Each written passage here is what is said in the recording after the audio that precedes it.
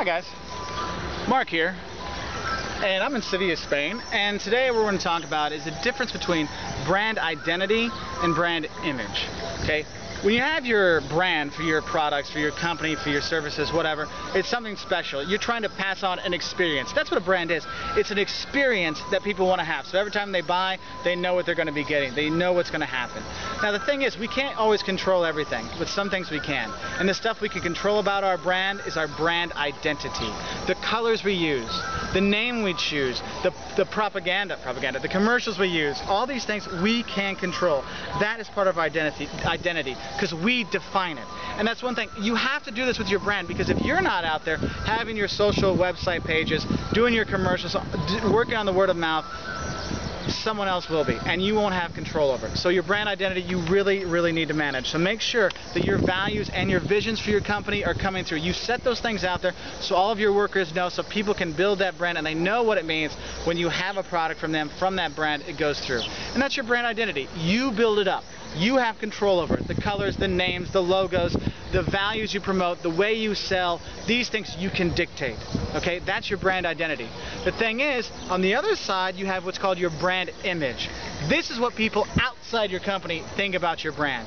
And you can't always control that. You know, someone hears, oh, I heard this phone exploded, that must be a bad brand. But that wasn't that company's fault, that was a one-time experience. You know, you see things online, you see a children's meal sitting there for 6 months at a time. It says, oh, this has been sitting for 6 months and nothing happened. Is it safe to eat? Well, this restaurant can't control what people put on the internet. They can only put out what they can.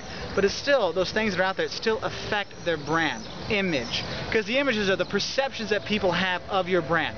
Okay? You can't control everything because it is judgmental. Because what you think is a good idea, someone else may think is a bad idea. So you got to be careful on that. Okay? Because this brand image, it's based on their individual judgments, their individual experiences, and you'll see it. You have friends that have gone to a restaurant and they think it's the greatest thing ever. You go and have one bad experience and you hate it for the rest of your life. That's how it happens with brands as well. Okay? So your brand image, you can't control it. You can only try to influence your brand image in the population by controlling the brand identity.